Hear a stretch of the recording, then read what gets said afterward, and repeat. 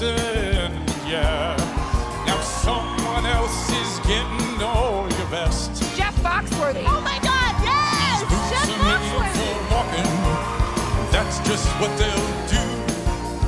One of these days, these boots are gonna walk all over you. Definitely. Eagle, we're sorry you are going home, but we are super excited to see who you really are.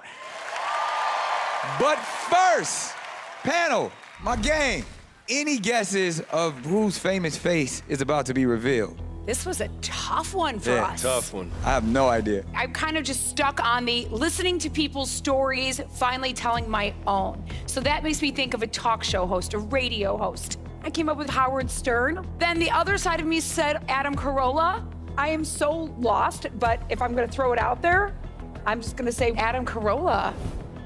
I agree. There's a few things that stand out, like the, had a recent health scare, listen to people's stories, has a rock star type of personality. Howard Stern is definitely one of those kind of people and recently went through a health scare. And then I thought Montel Williams, who was also a talk show host, who recently struggled with MS, but because of the height and the rock star, I'm gonna go Howard Stern. Wow.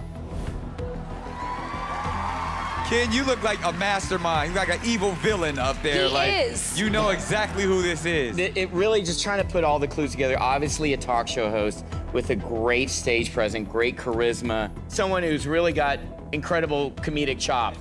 I'm just gonna have to double down on Craig Ferguson.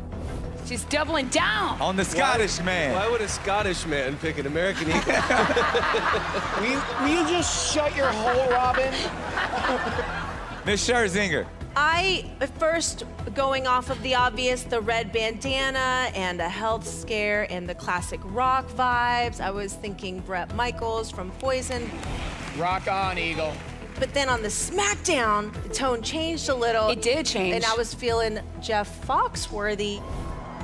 Which isn't bad. Not a bad guess. Studies show most people in bandanas are named Jeff. That's a medical fact. It's a medical fact from the It doctor. is, guys. And Eagle, you're welcome to give any of these guys the bird. That's all. We needed one more pun. Thank you, thank you, thank you. Okay, panel, you've made your final guesses. Now let's see if any of you are right. I'm dying to know who this is. Eagle, show us who you really are. Take it. Oh my gosh! Oh my gosh! Oh my gosh! It's Dr. Drew! No way. From Love Live, 30 years, Jenny. Oh my God. From one doctor to another doctor. Didn't see that coming at all. I did not see this coming at all. I was so close. I know. So close.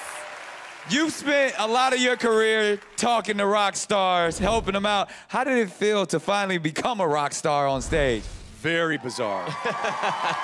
We're doctors, man. Ken, how about you used to fill in for me? I filled in for you on Love Line. But how about Jenny getting Adam Carolla? I know. And you got so close. I'm so close. I actually thought Loveline, Adam Carolla. I never thought Dr. Drew's is like a rock and roll performer.